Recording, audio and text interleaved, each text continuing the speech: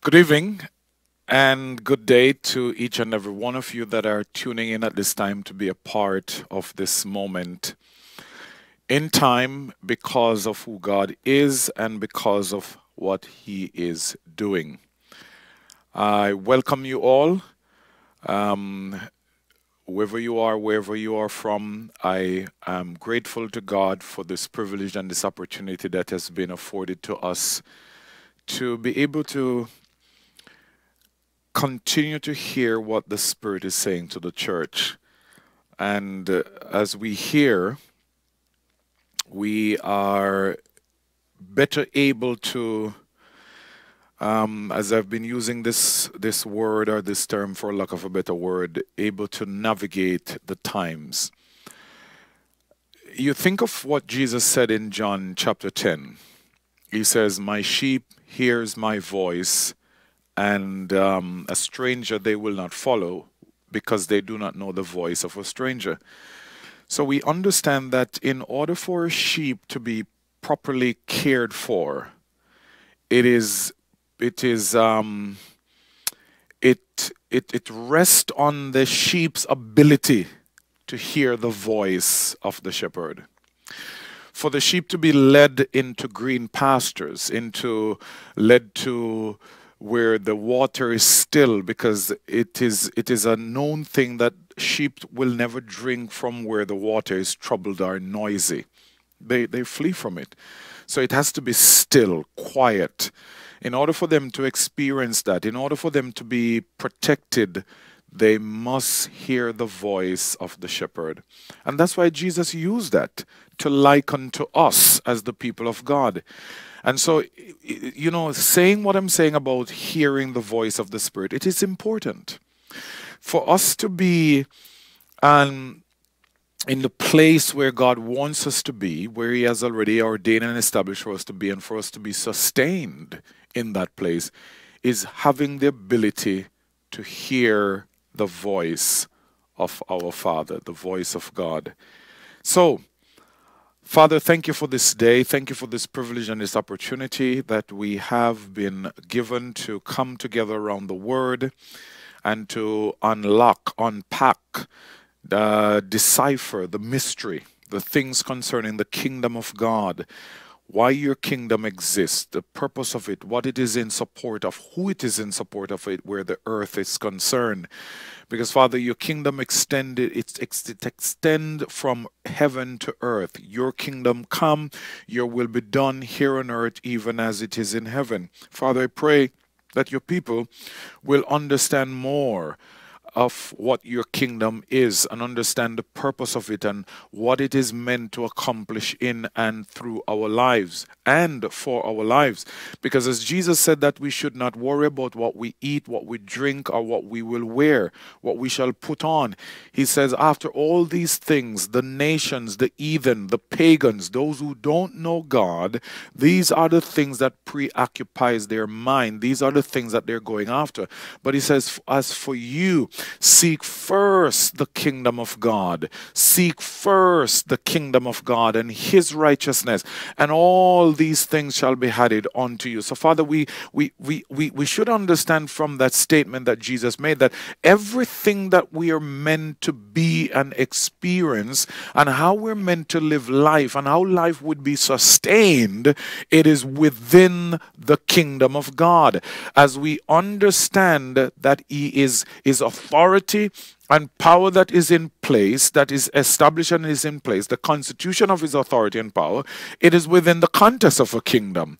So, Father, we cannot take the message of the kingdom, the understanding of the kingdom, the things that the scripture reveals to us about your kingdom, from Old to New Testament. Your kingdom has been talked about. The prophets prophesied about even the coming of the kingdom in the person of the Lord Jesus Christ. So may we not ignore it or step aside because of whatever the reasons may be that how the enemy is working, but may we be able to discern and understand how he is working, and that he is working from a kingdom to oppose the kingdom of God. And there is something about your kingdom, why he doesn't want us to hear it, why he doesn't want us to understand it, why he doesn't want us to enter it. Because as the scripture tells us that the God of this world has blinded the minds of the unbelievers, that they should not see the glorious light of the gospel of Christ, the gospel of the kingdom.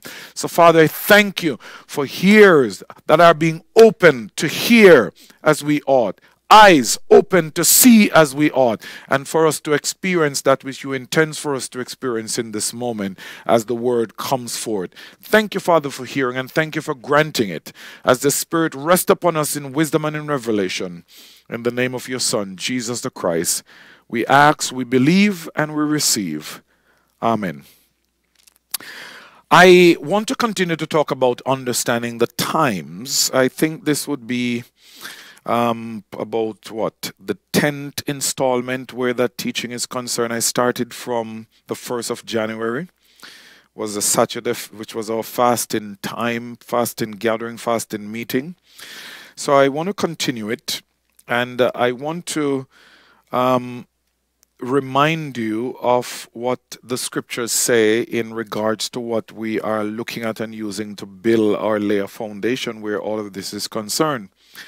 I know that there are other things that I will eventually bring to add to this, and for us to understand more of what's really going on in the world around us, how we ought to view. That's very important.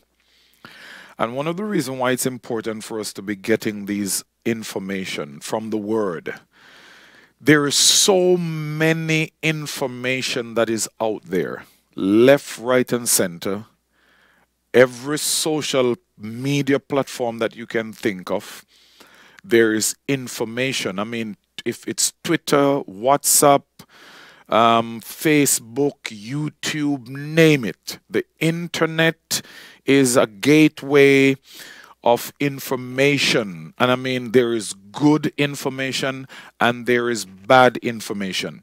Now, what the Word of God helps us to do, and the Spirit of God, and these kinds of teaching that is coming forth to us now, what it helps us to do is to be able to separate what is good from that which is not.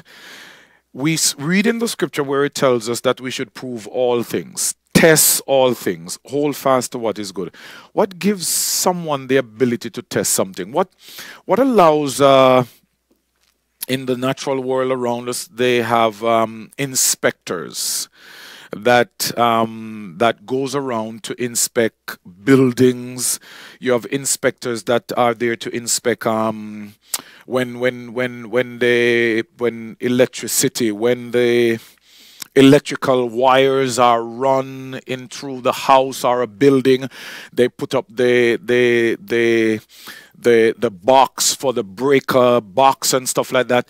After the electrician does all of those wiring, before they get to the point of it being used or consumed by whoever is going to occupy that building, they have the inspector come in and inspect. What cause a person who inspect that? What gives them the ability to do so? There is a standard. There is a standard.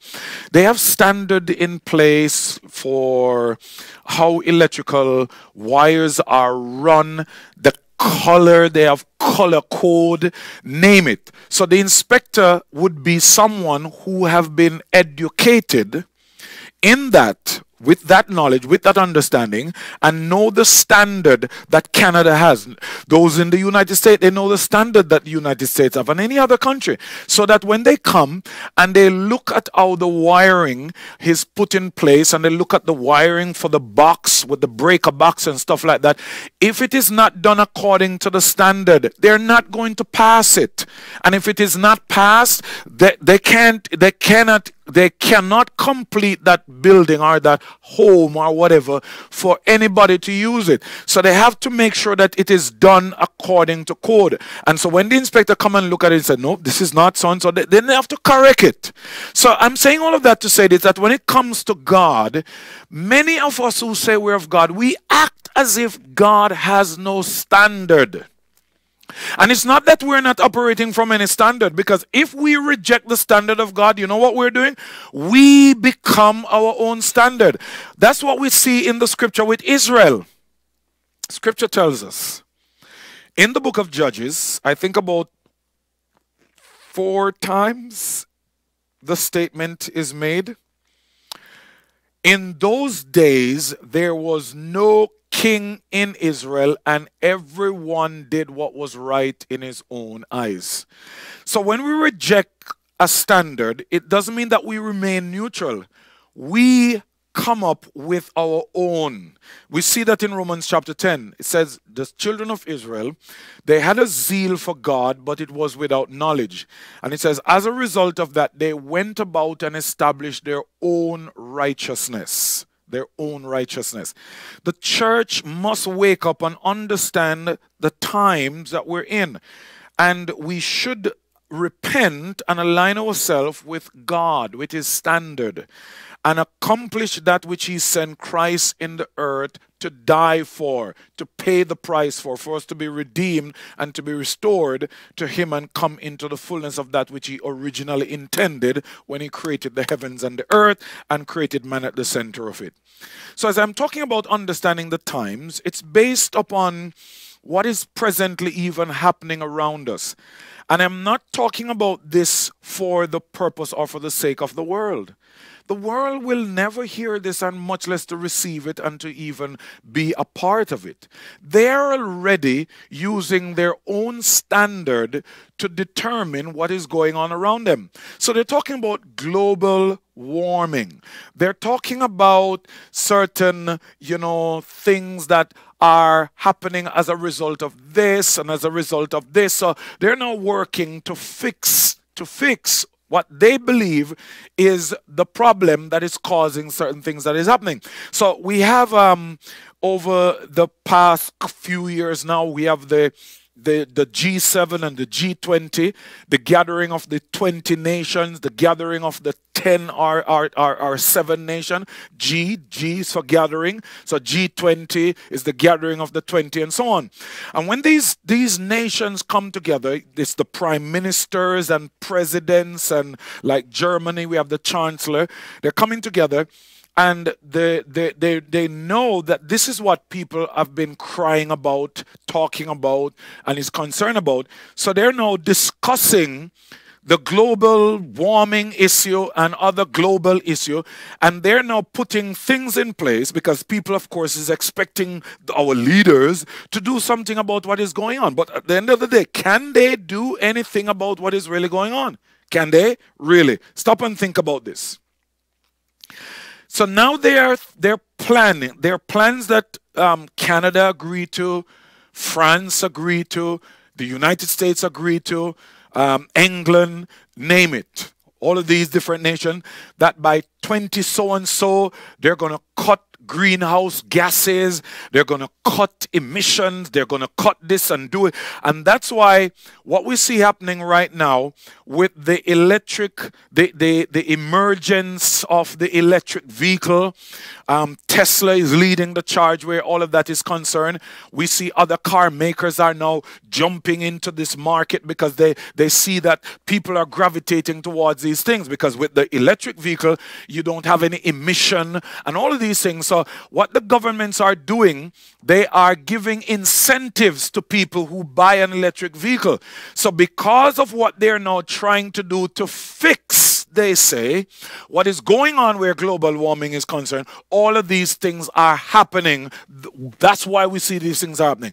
But I'm asking you the question, and I'm asking us who are believers in Christ, will they fix it? Can they fix it? You have to ask these questions, because where the end of the age is concerned and the things that Jesus said would happen on the earth, what they are calling global warming, what does the scripture call it? Because it's not randomly happening. It's not by accident or coincidence so that they can just go and fix it.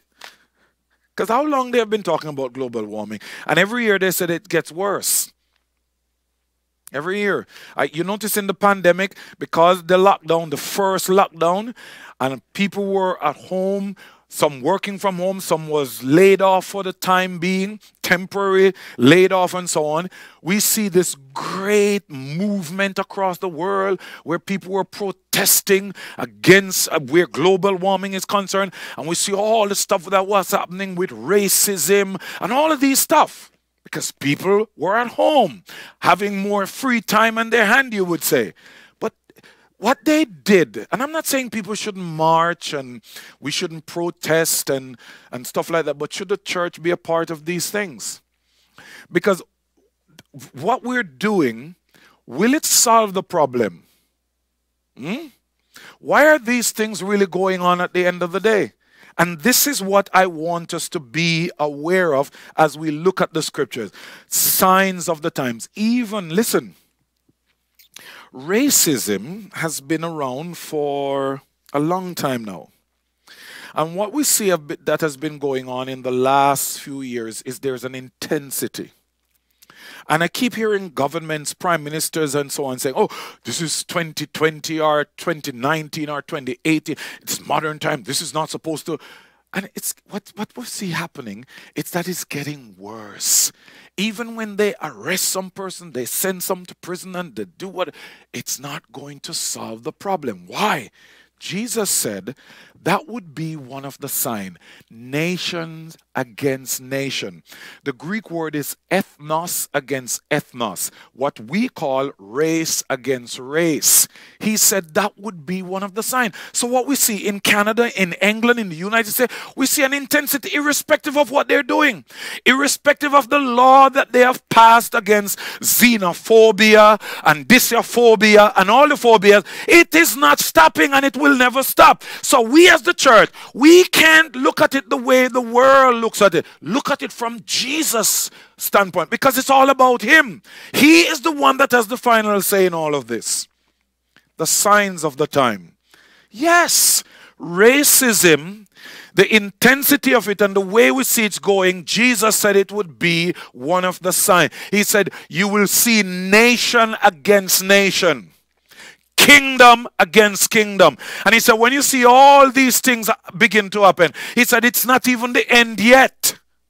It's not the end yet. They said the end is not yet. What would determine the end? He tells us. He said, this gospel of the kingdom must be preached in all the world as a witness to every nation, to every ethnos, and then shall the end come. Watch this. The preaching of the gospel of the kingdom is what gives hope to everything that we see going on around us in the world. The hope in the midst of it all is the gospel of the kingdom being preached. It allows the human who is willing to hear it to understand that the world that we see around us is under the influence of another kingdom. Another kingdom. And in order for me to be free from that entrapment is to be a part of the kingdom of God. Because the kingdom of God is the greater kingdom. The kingdom of Satan is actually in play to oppose the kingdom of God. But it cannot stop the kingdom of God. And so everything that is being shaken, as the scripture says, and if you don't see the pandemic as a part of that prophetic scripture that God says he's going to shake the earth once more and shake the heaven also, if you don't see it as a part of that shaking, then what is it? Look at what it's doing. Every sector, every industry, there is nothing, there is absolutely nothing on the earth presently right now that is not touched by the pandemic in some way or the other. Family, name it. Every corner you turn. And so God says that he's going to shake. And what is the purpose? He tells us the purpose of the shaking is so that everything that can be shaken will be shaken, and it's being removed. Watch this, so that that which cannot be shaken will come forth. What is it that cannot be shaken? The scripture doesn't leave us in the dark. It says we are receiving a kingdom that cannot be shaken. That cannot be shaken. So, as we talk about understanding the times, we have been looking at the foundation, some of the foundational scriptures, like Isaiah chapter 45 and verse 21, Isaiah chapter 46 and verses 9 and 10, Isaiah chapter 48 verses 3, 4, and 5.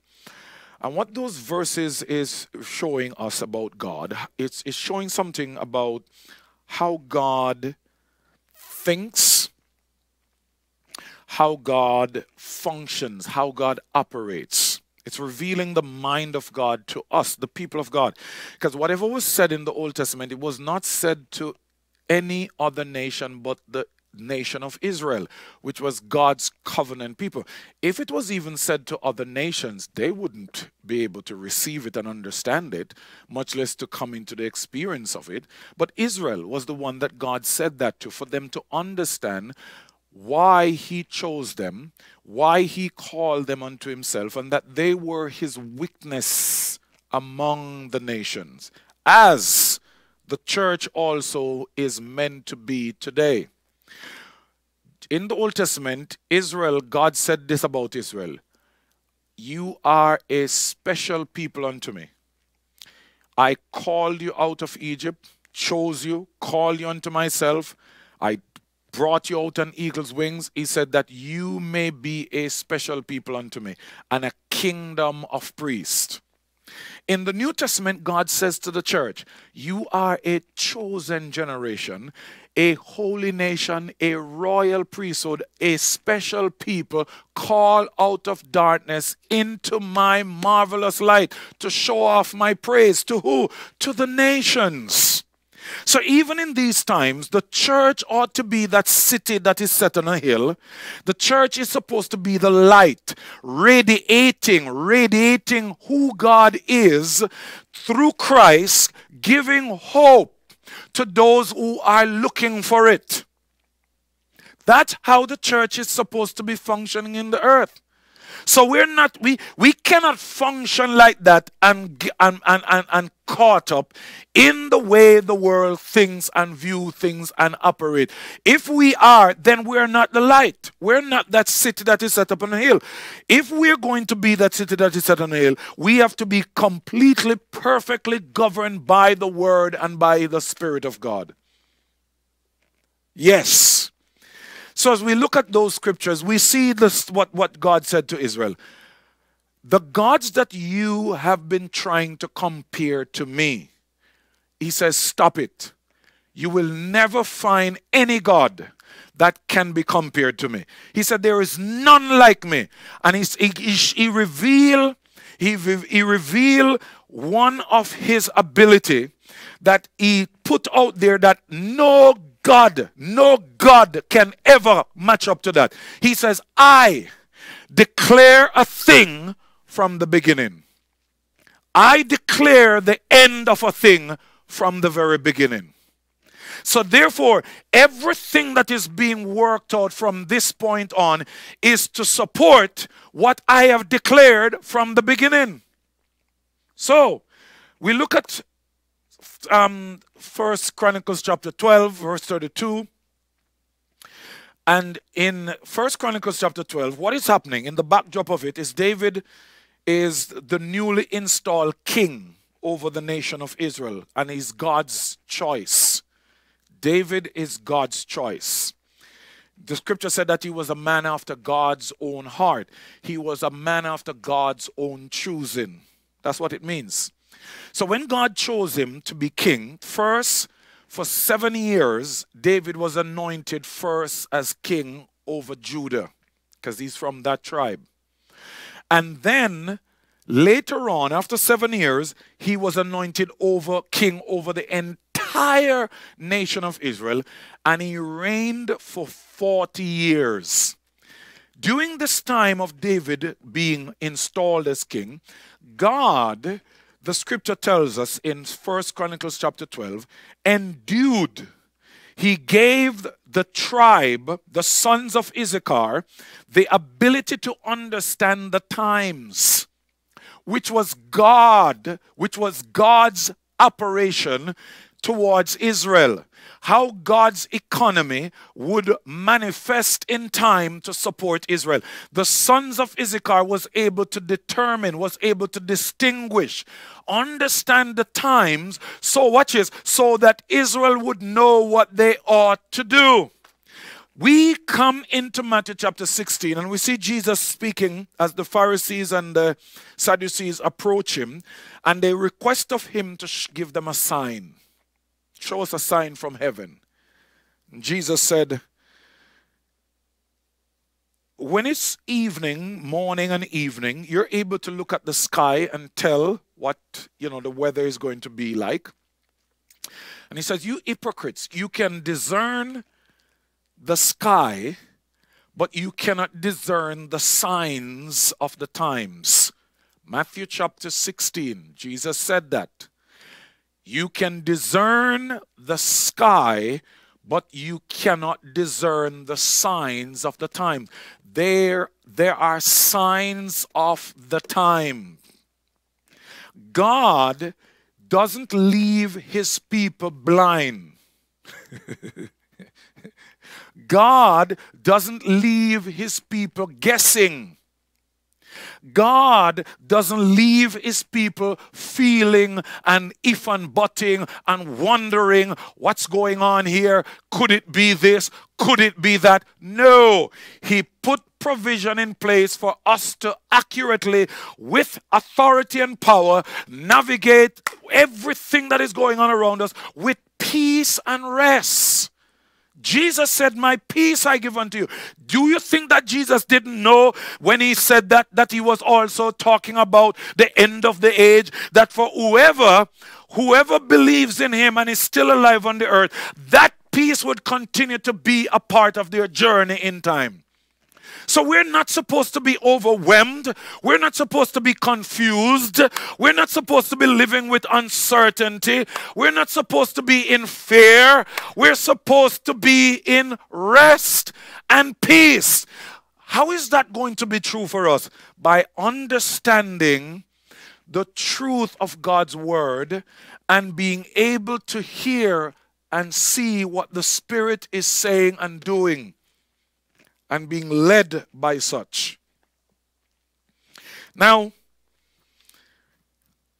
after looking at Matthew chapter 16 in the New Testament, I looked at 1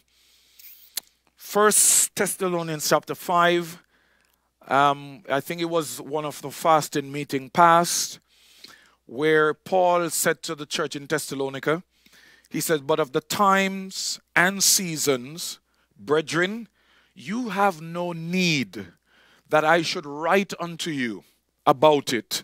You don't have any need for me to write to you about the times and the seasons. Why? For you know perfectly that the day of the Lord, imagine Paul is talking to them about that from way up there. How much more now? He said, you know that the day of the Lord comes as a thief in the night. But until that manifestation takes place, there are signs that are meant to point to that happening. And as the sign shows up, we understand that there are certain manifestations that the science is allowing us to be aware of, for us to anticipate.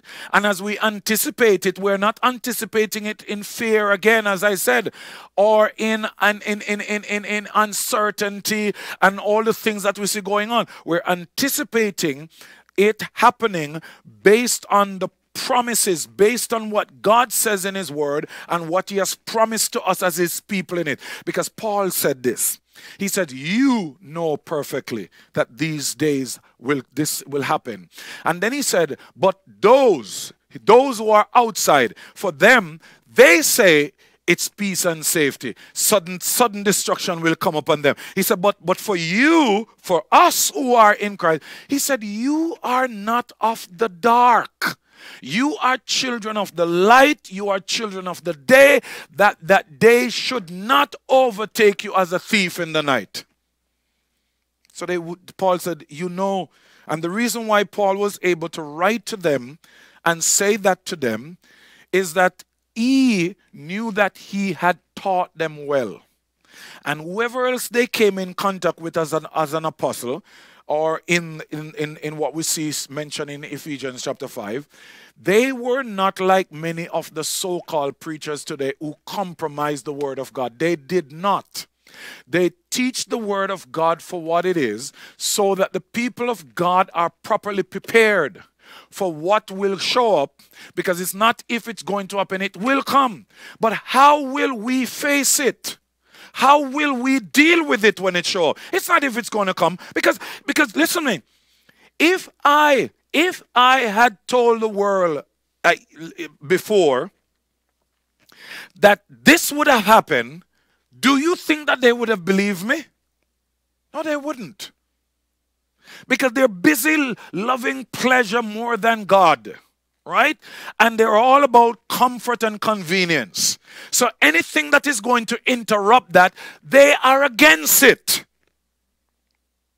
But for us as the people of God, we know that when God speaks, because whatever God has said, what he has declared from the very beginning, the end that he declared, everything that is playing out in human history, the events of human history, is a part of the end coming to pass. Huh? So when we look at that, we see what Paul said to them. And then we looked at 1 Timothy chapter 4, which I read on Sunday. Now I want to go to 2 Timothy. I want to go to 2 Timothy chapter 3. This is the last scripture that specifically talks about the times. And as I said, each of the scripture that I've looked at, you look at the context of the things that is said as it reveals to us the end of the age. As in 1 Timothy chapter 4, it says, Paul said to Timothy, the Spirit spoke expressly, saying, plainly, clearly saying, that in the latter times some will depart from the faith, giving heed to deceiving spirits and doctrines of devils. That has come to pass. And so many other things. And if we believe the prophecies of Scripture, and look at all of those that have already been fulfilled, even where Christ is concerned, and some of them they're twofold. So a part of it is already fulfilled, and the second part is yet to be fulfilled in the return of the Lord Jesus Christ. If we believe that any part of prophecy has been fulfilled, and even in our time we have seen certain things come to pass, why would we not believe the rest? Because whatever has happened before, whatever came to pass before, that is meant to cause our faith to be concreted, if you may, in who God is, in the faithfulness of God, the integrity of God. And it gives us a place where we're capable of standing in sure and secure and know that it cannot be shaken. So watch this. In 2 Timothy chapter 3, Paul, writing the second letter, he spoke to Timothy in the first letter about the end of the age. And then he continued in the second letter, which is showing us, I can take you through the entire Bible. And I promise you, the majority of the books, the Old Testament, the majority of the books has something to say about the end of the age. And we are sleeping. And as I said, many of those compromising preachers, they are not saying anything about the pandemic in reference to the Word of God. They're still preaching the prosperity message. They're still preaching the new age philosophy that they were preaching before, because to them, oh, this is just something that just accidentally took place, and so it soon pass. And we're going to go back to normal. And I hear some preachers for this year, 2022, they're saying that, this is the year of prosperity. They said 2021 was a rough year, but church, I sought the Lord in the end of 2021, and the Lord said to tell you that this is the year of prosperity. This is the year that we're going to prosper. This is the year that all the things that didn't happen for us in 2022. Listen, there is never a year that anything that God wants done for his people not happening. What the preachers fail to understand, that the things going on around us does not stop God from being God to his people. Look at Israel. The more they persecute Israel, is the more they increase. So for the preachers that are telling you that 2021 was a rough year and this is the year, God was prospering his people in 2021, in 2020. God was taking care of his people, and he will take care of. So I'm not going to come here and tell you that God tell me that 2022 is going to be a better year for you. Whether the year rough or not, God take care of his people. And it is not based on the things around you going smoothly. God prosper. If you look at scripture carefully, it's in the time when things out there is rough and famine and whatever, God show off himself stronger towards his people. Isaac, famine showed up, and he's planning, he's thinking in his mind, I'm going to go down to Egypt. God appeared to him, and God said, no, do not go down to Egypt. Stay in the land where the famine is. And God reminded him of certain things that he said to him about his father Abraham. And God says, sow in the land. In the famine, sow. Yes, sow in the land. And the Bible said, in that very year, what the seed that Isaac sowed, it brought forth 100-fold, where the Philistines envied him and told him to leave from among them. You think God is waiting for normalcy to come back in order for us to have any peace? In order for us to be in the whatever he wants us to be, or for us to be cared for? Does God depend on the IMF? You think God borrow money from IMF to run his kingdom? Huh? You think God depend on America functioning a certain way in order for him to take care of his kingdom? No. So don't listen. Any preacher that is telling you that God told them that 2022 is going to be this for you and for, they don't know God.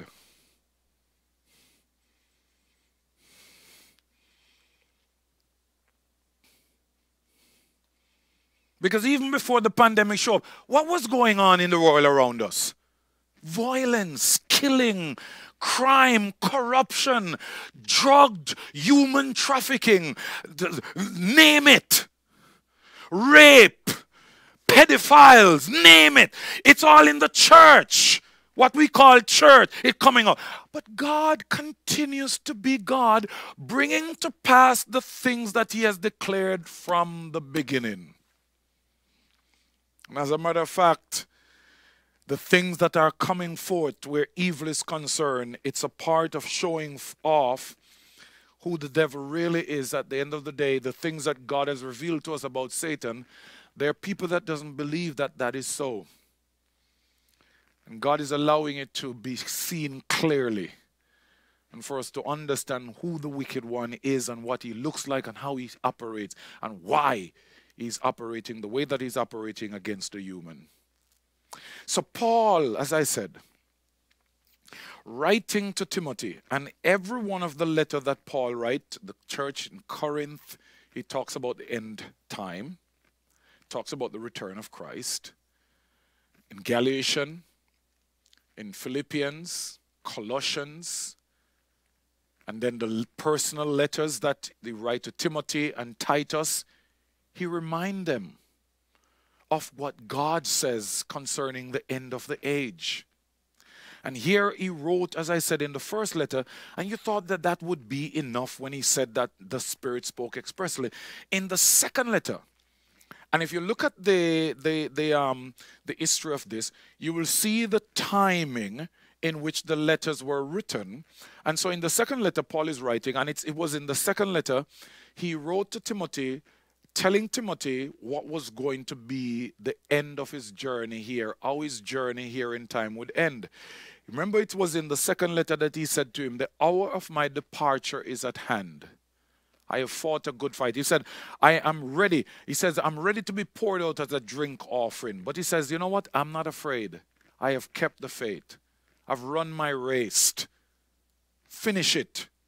And I'm ready to be poured out as a drink offering. So here he's writing and knowing that this is his final letter. After seeing Timothy, because Timothy was with him on many of the journeys, as we read in the book of Acts, Timothy traveled with him on many of the journeys that he went on. So he had that time and fellowship, and Timothy was his mentee. Paul mentored him. I believe that Timothy got born again under Paul's teaching, preaching, and so Paul took him, as I believe God would have that to be so also. And Timothy himself became an apostle. We see Timothy being a part of some of the letters that were written, as Paul made mention. Paul, an apostle of Jesus Christ, and Timothy, and so on and so forth. So Timothy was one of those, what you would say, unique son in the faith. And so he knew that his time, the time of his body expiring, was close. The Spirit showed it to him. And so he wrote this final letter to him. And he said this in chapter 3, as he started talking to him from chapter 1. And he also reminded Timothy that God didn't give him the spirit of timidity, the spirit of fear, but he gave you the spirit of power, love, and of a sound mind. So he said, do not allow fear to dictate to you, Timothy. And he said, remember that gift that is given to you, stir it up, and continue to function the way that God has purposed for you to function. And then he get to chapter 3, and he reminded Timothy of some things and showed him how he should view the world around him.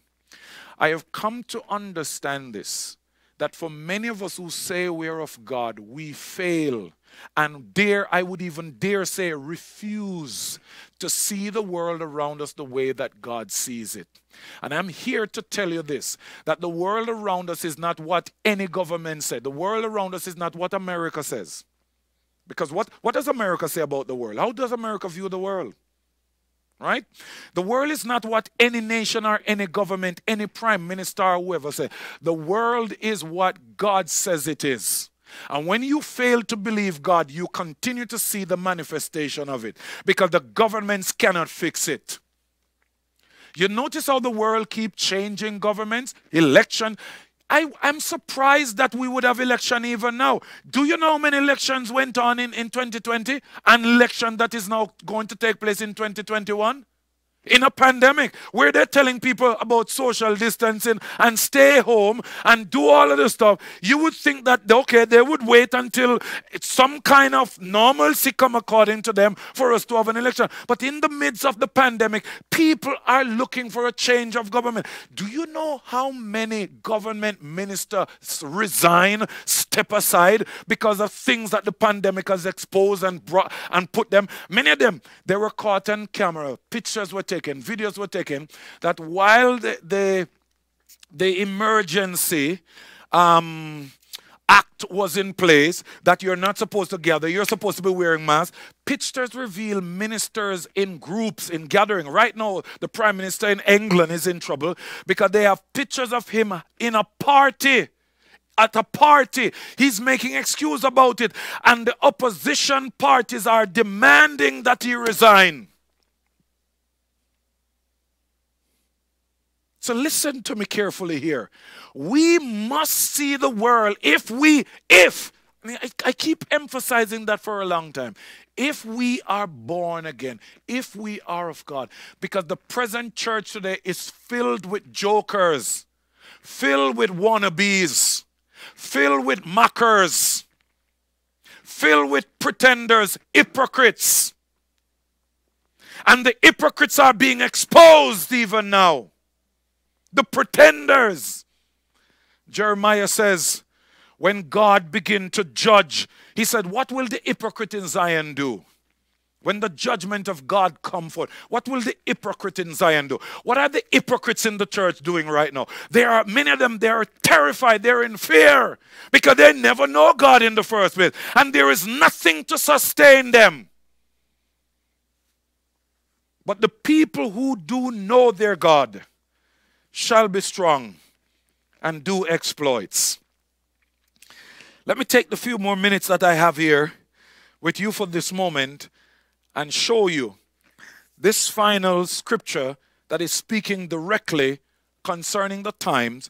I'm not saying that other parts of the Bible is not, but as I said, I based on how the Holy Spirit guided me, I am showing you the specific scriptures that are speaking about the times and what it is saying about the times and how we should also be seeing the times around us. Hear this now in 2 Timothy, the second letter to Timothy, chapter 3, starting at verse 1. It says this, but know this, the Apostle Paul, writing by the Spirit to Timothy, as I said, and to us also. That's why we have the book. That's why we have the letter. But know this. But know. Notice, you're supposed to know. But know this, that in the last days, watch this, perilous times will come. You notice it said times, perilous, dangerous times will come. How many believe God? And that there are those of us, even preachers who boast that they have been, you know, I've been walking with the Lord now for 40, 50, 60 years or so. How many of them believe this?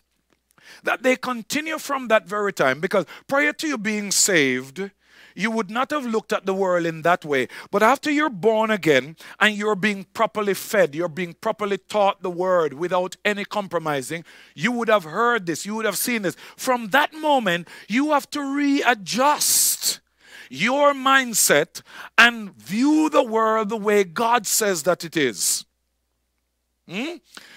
Paul says, know this, that in the last days, perilous times will come. That's why I have been saying this for years. I am never surprised when I hear about the crimes, the violence, the killings, the abuse, and the things, human trafficking. Government have been doing all they have been doing for years to try to stop this. They cannot stop it and they know it too. But they're not telling you, you know, because you put them in power and you're expecting them to fix everything. But they cannot. And they make all these big promises while they're running and doing their campaign. And then they come in. And for the first 100 days of coming in office, they try to, you know, do certain things to fulfill some of the promises that they make. And then after the first 100 days, they realize, you know what, I can't do this. And so we start to now criticize them and their ratings start to drop. And by the time the next 4 years come around, you know, we say, you know what, we need to change the government because this one, look, they come to the end of this term and they didn't fulfill this promise that they made. They can't do it. They can't. See, I'm not running for office, so I'm going to talk the way I'm talking. If you're walking with God, this is how you're going to speak, right? I'm not going to go around corner and compromise and twist and tell you something to impress you or to manipulate you, intimidate you. No, no, no. I'm not going to give you any gimmickry. That doesn't help. So he says, perilous times will come. Again, Paul wrote this to Timothy nearly 2,000 years ago. So let me read it based on the present, based on the current affairs. But know this, that perilous times has come. It is here. We're living in it. And notice the things that he said to Timothy that you are supposed to now look at to determine the perilous times being upon us. He says, for, what are the manifestation of the perilous time? For men will be lovers of themselves. Are we seeing that? If you're not seeing that, you're blind. Hear this. Secondly, they will be lovers of money. Look at the world. Look at the world.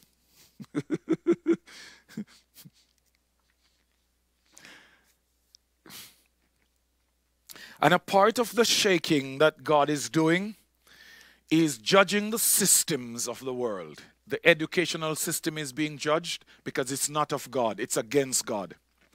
If you notice the educational system that is in the world around us, it focuses on you and it doesn't teach you anything about God. The focus is on you. You getting an education to do what? To get a skill. To do what? To get a job. To do what? To make money. To do what? To get a house. To get this, to get that. And then later on, you retire and you have something to support you while you retire and live out the rest of your retirement fulfilling and completing your bucket list. Notice it's about you. So that educational system, it's not of God. It's against God. If you notice, it takes you away from God and focus on you, the lust of the eyes, the lust of the flesh, and the pride of flesh. God is judging it. The legal system is also against God. If you look at the legal system, it's an adversary system, because what it does, it puts you against another, put another against you. When you go through that system, at the end of the day, it creates animosity between parents and children, friends, families, name it. It is not of God. Look at all the systems that is there. Commerce, and trade, as we call it. It is not of God. It's against God. If you notice, it's about profit. It is not about sharing. It's about profit. So even during the pandemic, we hear of the companies that have been advancing, that have been excelling, because more people, because of what is happening with the pandemic, more people are shopping online, people are buying this, people are doing this, because many people, with the state of what's going on, there's a lot of panic shopping that is going on and all of that stuff. It's not about people sharing. And where the kingdom of God is concerned, it's about sharing. The system of commerce, it's not about sharing, it's about profit. Because the shareholders have to make a greater dividends at the end of the day.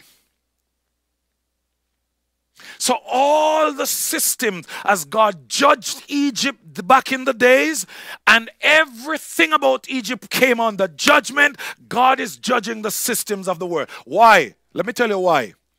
Because the human outside of God, this is what they put their trust in. When you think about what we shall eat, what we shall wear, what we shall drink, all of those systems are in place to support those lusts. And the scripture says, whoever give themselves over to that lust, they are not of God, and the love of the Father is not in them. And the scripture said it is coming to an end. Say, whoever does the will of God will abide forever.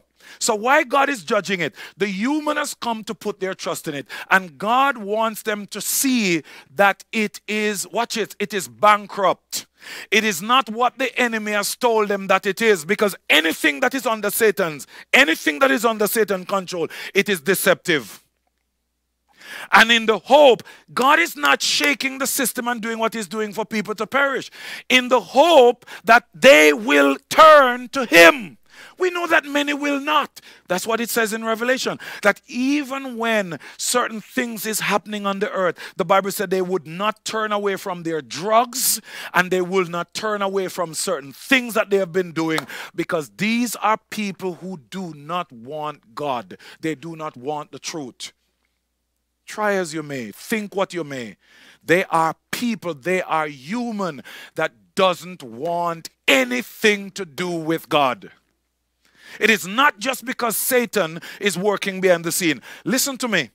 In order for Satan to even accomplish what he wants to accomplish with the human has to agree with him. They have to agree with him. So God is judging this system that the world has placed its trust in, because of what the enemy has done through that systems, through those systems in presenting it to the human. God is judging it. God is also judging the church. And what is he doing in judging the church? To separate the church from anything that is not of him. Notice, he's shaking everything that can be shaken so that that which can be shaken will be shaken, so that that which cannot be shaken will remain. So God will never come for this church. The church that we see today, God cannot receive it. God cannot come for it. So he's going to judge it. And as a matter of fact, the judgment has already started to separate the church from everything that the church has given itself over to that is not of him. And so when everything that is not of him is taken out, then he can receive the church. Then he can receive the church. Are you a part of the church? Use the word to judge what you see going on and separate yourself from what is not of God. So he says, Timothy, the perilous time that is coming in the last days, the perilous time that is coming in the last days, this is a part of what it looks like. For men will be lovers of themselves, lovers of money, boasters, proud. Watch this, blasphemers, disobedient to parents. If ever a time on the face of the earth children are disobedient to their parents is now. The level of disrespect that you see it is so much a part of our society that it is portrayed in our movies, in our television shows. It's all over the place. And it becomes the norm. When growing up in Jamaica, you could not speak to an elderly person any way. And I'm talking about someone that is not a part of your immediate family. You had to, Mr. and Miss. You couldn't. You could not call a person by their first name. John, Joe. No, Mr. Joe, Mr. John, Miss so and so. Today, and I come in even into this country and we begin to see it on television, in shows, and it starts to spill out somehow even in Jamaica and other parts, because America influenced Jamaica heavily. And we begin to see it in show where the children would call their parents by their first name. They would talk to them a certain way, go into their room and slam the door. In my country, where we come from, you go in a room and slam door. As a matter of fact, in many cases, the room never have no door. The room didn't have any door in the first place. You had a curtain that was run across. And even if it had a door, you slam it, they would pull off the door. And we see all these things happening. And as I said, it becomes a norm where people say, oh, I don't see anything wrong with that. It's okay. The scripture spoke about it, that those days would come where disobedience to parents, unthankful. Can you tell me that we're not in that time where we have a generation that have more than any other generation has ever had on the face of the earth? We have access to so many things that any other generation has ever had on the face of the earth before. And yet, we are not satisfied. We're unthankful. He says, unholy. What these times would look like? Unloving. Watch this. Unforgiving. Unforgiving. I have watched over the years in the church, and I'm not talking about the world because we have seen it in the world. And even in some cases, we have seen persons in the world that was more ready to forgive than people who are in the church. We have seen documentaries and news coming out of the world where persons, where family was willing to forgive the person who murdered their mother, murdered their family member. They go into prison even before they were executed or whatever. Some of them, they're not executed, they're on death row. And they go to tell the person that I forgive you. And they don't know God. And I've seen in the church where many do not have the capacity to forgive. Even when you sit down and go through conversation with them and they say, oh, I forgive you, and they hug you and I love you, and yet you leave and you go on, and weeks and months later on, you see certain things, they begin to talk about the same thing, and their behavior towards you change again. They had not forgiven you in the first place. They don't know how to forgive because it's not within them to forgive. They are a part of the spirits of the age. And this is what it says would happen. So this is the state of the world around us presently right now. Unforgiving. Watch this. Slanderers. Without self-control. Brutal. Despisers of what is good. Traitors. Headstrong, haughty, lovers of pleasure. Are you getting this, that this is about the end of the age? Notice the last days, perilous times. And he's giving him a list of some of the things that you need to look for as the signs of it, so that you know that you're in it and how are you supposed to continue to conduct yourself. He said, traitors, headstrong, haughty, lovers of pleasure rather than lovers of God. Are we in those times? Yes.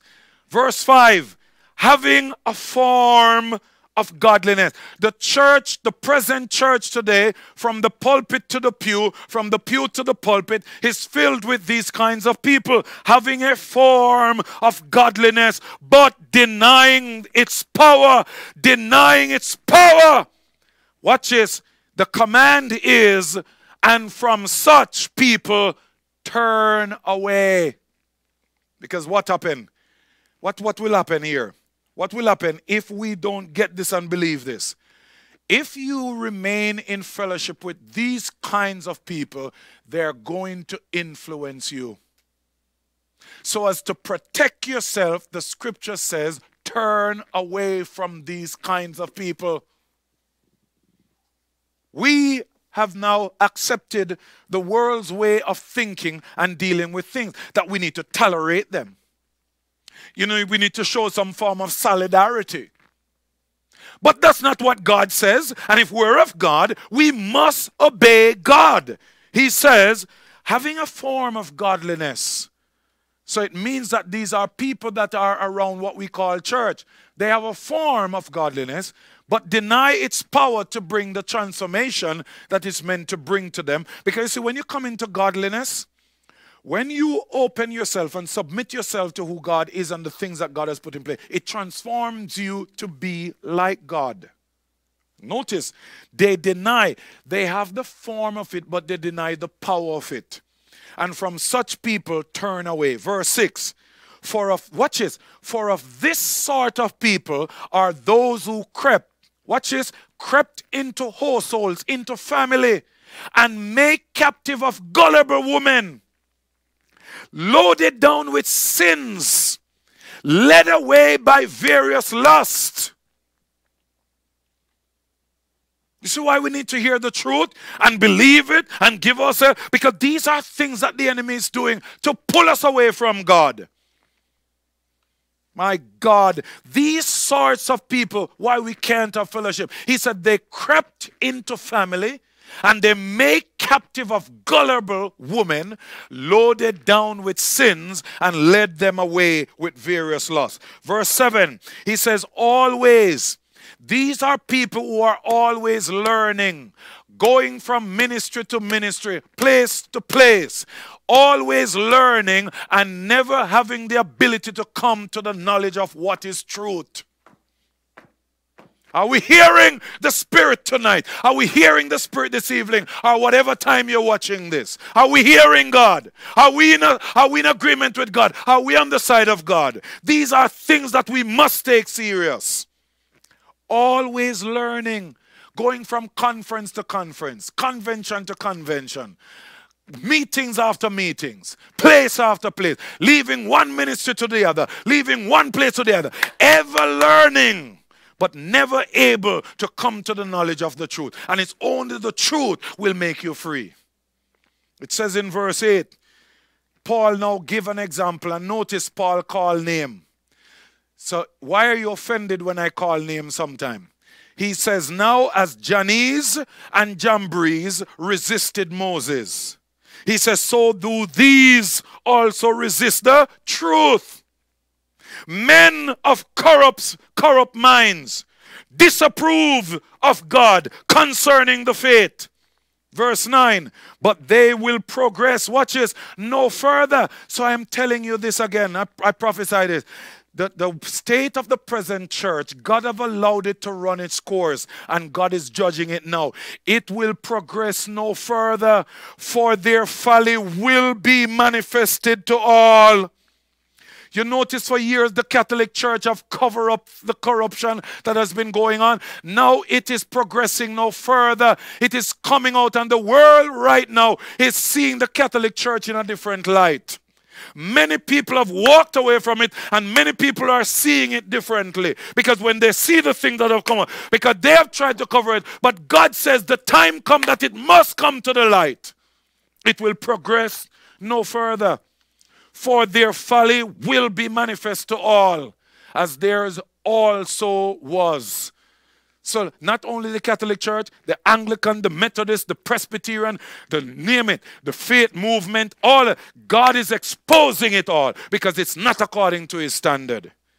And these are things in the last days. Are you getting it? These are perilous times. Perilous times. You know, I thought that during the time of the pandemic and the lockdowns and stuff like that, that even violence and crime would decrease. But it was the opposite. Domestic violence went up because we had the lockdown now, and people that was escaping their stagnant, sour, I'm using the words that you have been using, relationship, complicated relationship. You know, you notice a lot of the Facebook status, you know, and ever so often they update their Facebook status. And Facebook, you know, you have to fill in your relationship. And so you see a lot of people complicated. They have these complicated relationships going on for years. I'm talking about wife and husband. And what was their escape is going out to work. So every day they look forward to dress up and go to the office and hide from what was happening at home. Now, the order was sent out, stay home. So now you're staying home with someone that you don't love. Someone that doesn't love you and appreciate you.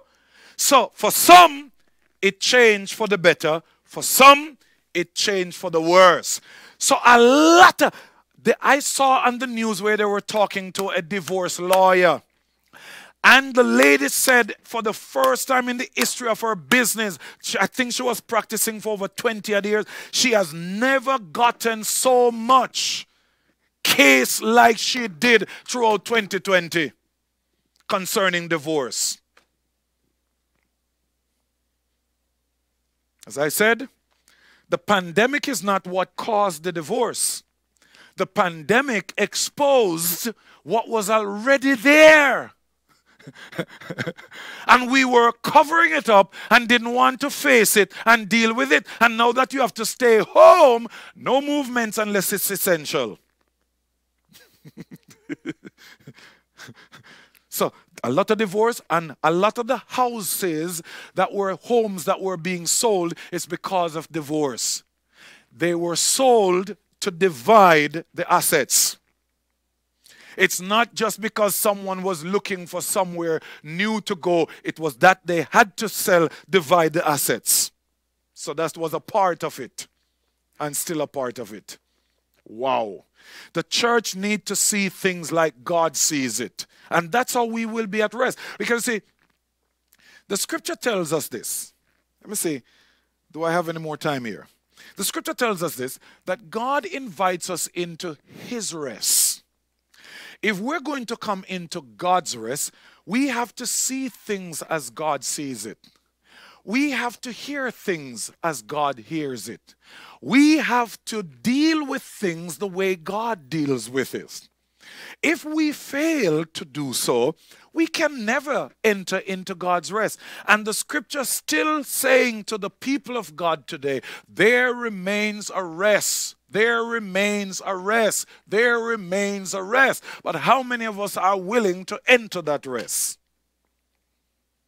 And when we hear the word which is sharper than any two-edged sword, it's quick, it's alive, it's powerful. That's what brings us into that rest when we agree with God.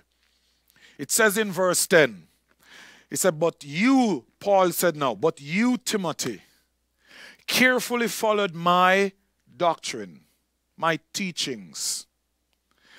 We are the leaders in the church that is supposed to speak to God's people like this. That you have seen the example in front of you. Where are they? He said, but you, Timothy, have carefully followed my doctrine. Because this is the order of God. That those whom he set over you, you must look at them and not only hear what they say, but do what they do. He said, you have carefully followed my doctrine. Watch this, my manner of life. You have carefully followed my purpose, my faith, my long suffering, my love, and my perseverance. You, Timothy, have seen how I have persevered through the persecution and the things that have come up against me. And then he says in verse 11, persecutions, afflictions, which happened to me at Antioch and Iconium and at Lystra. You hear him calling name here? And I can say which happened to me in Jamaica, which happened to me in the British Virgin Islands, which happened to me in Canada. Boy. And as Paul said, what persecution I endure. But watch this. And out of them all, the Lord delivered me. Hallelujah. And I can say that for myself. I don't have to read that. I too can say that. And I hope I can say it to those who are following me, those who are watching Christ in me. That it encourages you that when you are facing your personal persecution, you will not crumble. You will face it with strength because you have not only heard it from the word, you have not only read it, but you have seen an example in front of you. And know that the same God that have graced that person to go through that, he is my God also. He said in verse 12, he said, and watch this, and he said, yes, Timothy. He says, God has delivered me out of them all. And he says, yes, and all who desire to live godly. Are you hearing this? I have watched many walk away from God because of persecution. Many said to me, oh, when I used to go to other ministry, nothing like this has ever happened. And since I started to come to the people calling my name is being called up in whatever. Because where you were before, the kingdom, the gospel of the kingdom was not preached the way that I have been preaching it. And I could also say that where you were before, maybe there was a lot of compromising when it comes to the word of God. I am not compromising the word. And therefore, when the word is taught rightly, the enemy will show up to persecute you. Why? Because he wants you to reject what you're hearing. He says, yes, and all, and I'm telling you right now, all who desire to live godly, not maybe, in Christ, not maybe, will suffer persecution. But don't forget the end part of verse 11. God will deliver you out of them all if you remain in the faith. And expect persecution. Do not live naively. Know that you will be persecuted if you're seeking God, if you're seeking the kingdom. The scripture tells us, Jesus said that everyone who hears the word of the kingdom and receive it, he said Satan is going to come, persecution is going to arise because of the word. Don't let that turn you away. You press into God. And then it says in verse 13, but evil men and impostors will grow worse and worse, deceiving and being deceived. They deceive others and then they themselves will also be deceived. He says in verse 14, but you, Timothy, must continue in the things which you have learned and been assured of, knowing from whom you have learned them. Verse 15, and that from childhood you have known the scriptures. The scriptures have lost the value that it ought to have to the present church today. As I said on Sunday, even preachers talking about the Bible, they hate the Word of God. And I'm saying the reason why I'm saying that is that if they love God's Word, they would have given themselves to live according to it. But they preach one thing and go off and do another thing. They hate God's Word. He said, Timothy, that from a child you have known the Holy Scriptures. And watch this, the Scriptures which have the ability to make you wise for salvation through faith, which is in Christ Jesus. And then verse 16, he says this because of what he said in verse 15. Because of what he says in verse 15 about him knowing the Scriptures from childhood, the Holy Scriptures. Notice what he says now in verse 16. And it goes for us today. All Scriptures is given by inspiration of God and is profitable for doctrine, for teachings, for reproof, for correction of wrong thinking, wrong living, wrong behavior. It says for instruction. So instructions and directives is going to come to us from the Scriptures. And notice, in righteousness, and notice what it is now going to accomplish and produce when we give ourselves to it. Verse 17 says that the man of God, and now this is not talking about an individual, but it's talking about the corporate man, the corporate body of Christ, which includes all of us. He said that the man of God may what? May be complete, thoroughly equipped for every good work that God wants to put on display through them. Now you see the ultimate purpose of the Scriptures. So we should not take it lightly. And that's why Paul said to Timothy in the first letter, he said, pay careful attention to the reading of the Scriptures and pay careful attention to the exhortation, the teachings, the admonition that is coming to you from the Scriptures. Because it's important for you to do so because it is your very life. He says, when you understand all of this and give yourself to it, it allows us to come into completion, being fully equipped for every good work that God wants to accomplish in and through us, allowing us to be the light of the world and the salt of the earth. I'm going to stop here for now, and I'm looking forward to continue giving myself to the Holy Spirit in these days to equip the saints of the living God with nothing else but the truth. Not dodging scriptures, twisting scriptures, giving your opinions and your feelings, but what God says.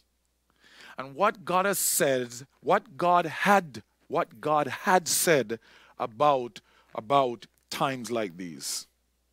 He spoke about it. Yes.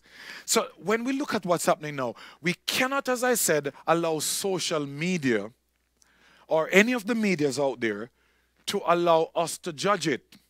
We will never judge it accurately if we're depending on that. We cannot allow them to inform us. We must now go back to the Word of God. And I think on Sunday, I was saying something also, and I think I didn't complete it. When I was making mention about Daniel being in captivity, and he knew what was prophesied by Jeremiah concerning the 70 years that they would be in captivity. And the Bible says as the time was fulfilling, Daniel in chapter 9 and 10 went before the Lord, and it was during that time he spent 21 days in a position where he never ate any pleasant food, he said.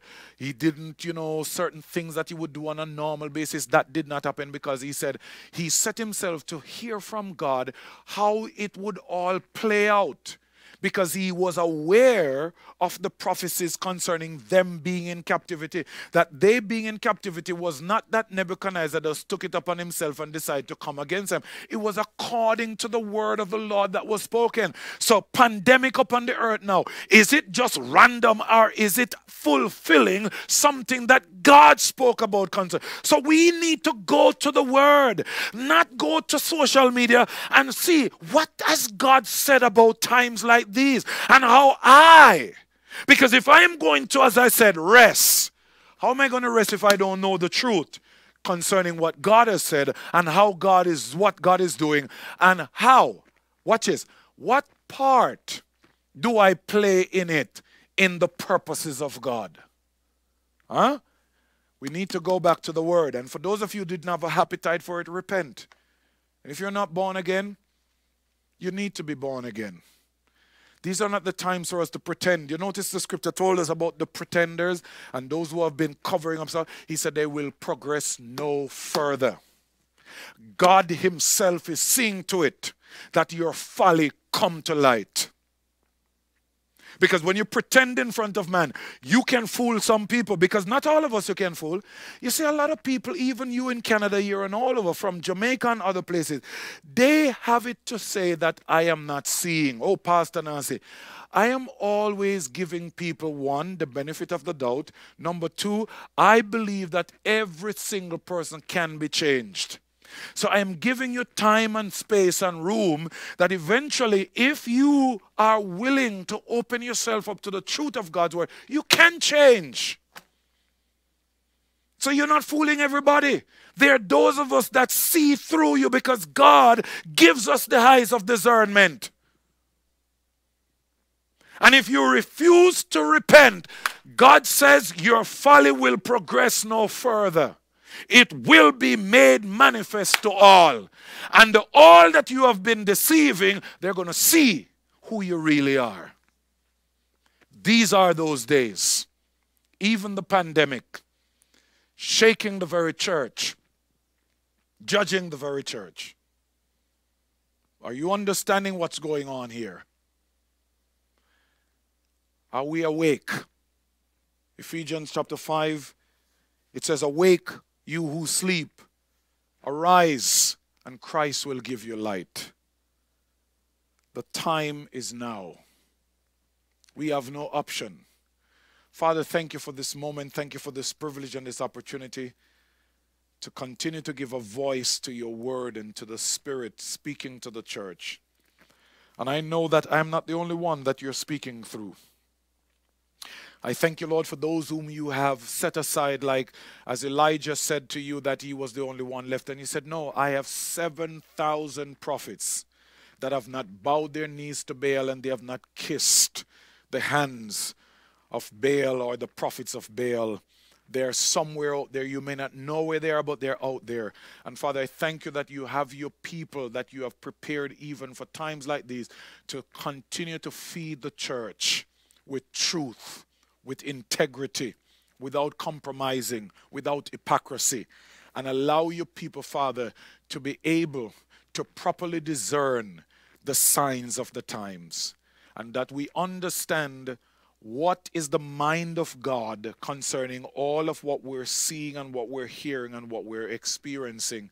Because in the midst of the lockdown and the social distancing and the mask wearing, we are also a part of it. But at the end of the day, how should we conduct ourselves in the midst of it all? The fear that is on the world should never touch us. The panic and all the things that we see going on and hearing going on around us, it should not touch us as your people.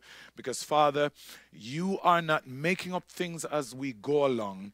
You spoke about these things way, way, way, way ahead of time so as to prepare us how we ought to see the world around us. That when certain things happen, when certain things manifest, we are not shocked. We are not overwhelmed. We're simply giving you thanks for your faithfulness, that you're a God of truth, you cannot lie, and that what you have said, you will bring it to pass. And it allows us, Father, to even go deeper and higher in you and trusting you more, relying on you more. So, Father, I pray in the name of the Lord Jesus Christ that as your word come forth, your people will hear. He who has an ears to hear, we will hear.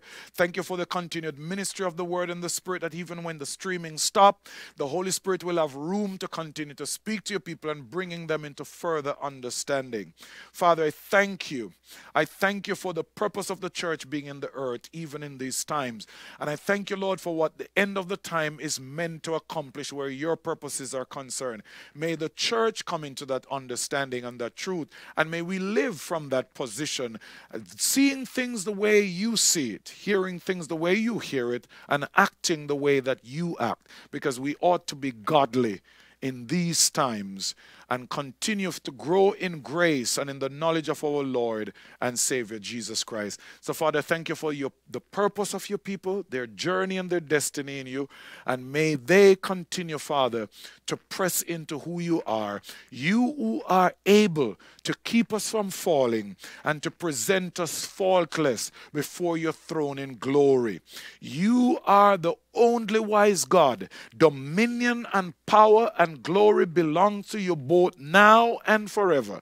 And Father, we continue to glorify you as the church in the earth, the body of Christ, the body of your Son, giving accurate representation of who you are. So Father, thank you again for hearing and for doing that which we have asked of you according to your word, your standard, according to your Son, the position that you have placed in him. We believe that, and we'll continue to believe so as we continue to go with you, as you lead us into what you have already concluded with yourself from before the foundation of the world. Let it be as it's already done in heaven.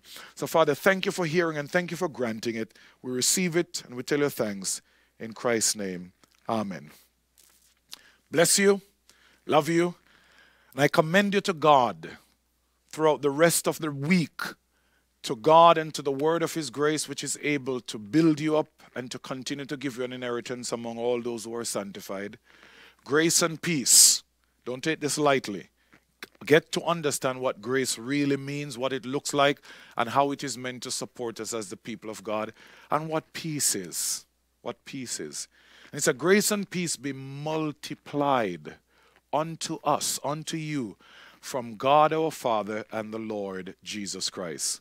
So until the Lord Jesus Christ return, I pray this, that may God preserve body, soul, and spirit unto the day of our Lord Jesus Christ. So until Sunday, I think, Sunday, God's willing. Until then, continue to give yourself to the Spirit and to the Word, so that you continue to experience the peace and the rest and what God wants to do through our individual lives and our corporate lives in time on the earth. Because God is not finished. He's working to the very end. And what he's working doesn't mean that he's something he's making up on the spot as we go along. It's something that he has already done, but time is hosting it as it manifests. So to the very end, the plans and purposes of God will continue to be at the top, dictating how everything unfolds. So I bless you, I love you, and God's willing, I will see you on Sunday as we continue to give ourselves to the unpacking of the Word of God. So we walk by faith and not by sight, continue to grow in grace and in the knowledge of our Lord and Savior Jesus Christ. Bye-bye, hug, squeeze, and I'll see you soon.